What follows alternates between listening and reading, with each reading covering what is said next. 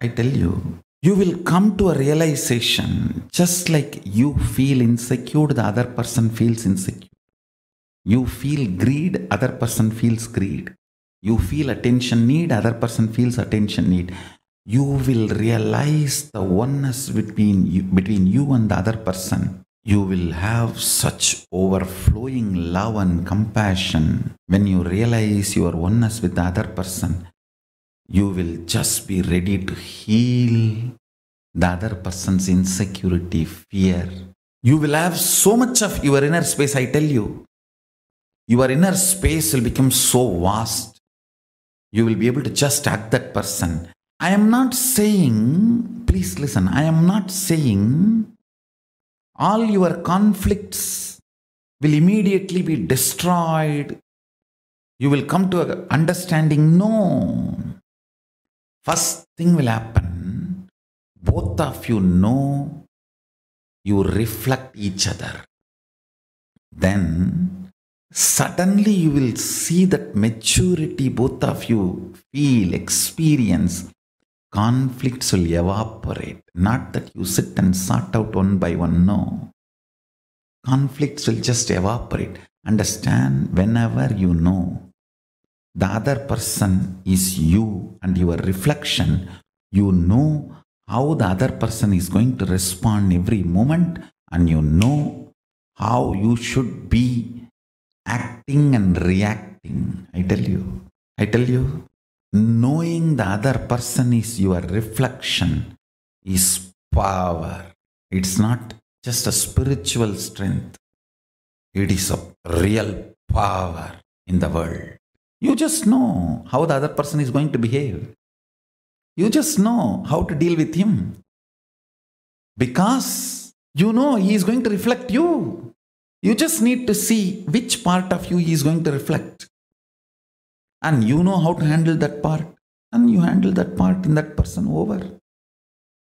How you handle your greed, same formula applies to handle his greed.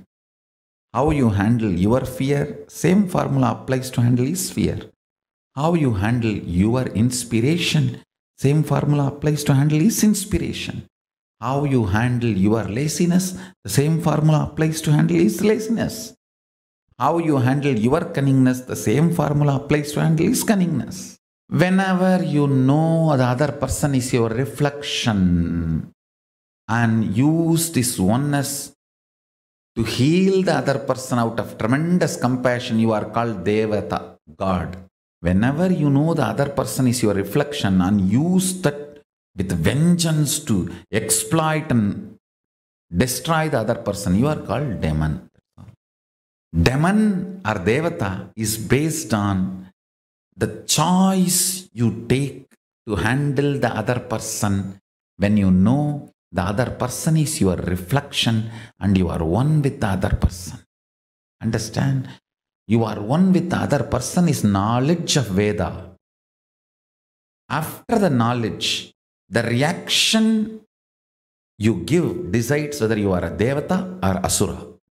But both Sura and Asura, Devata and Asura, both of them have the knowledge of Veda. They both know the truth. Other person is your reflection. It's your choice to be Sura or Asura.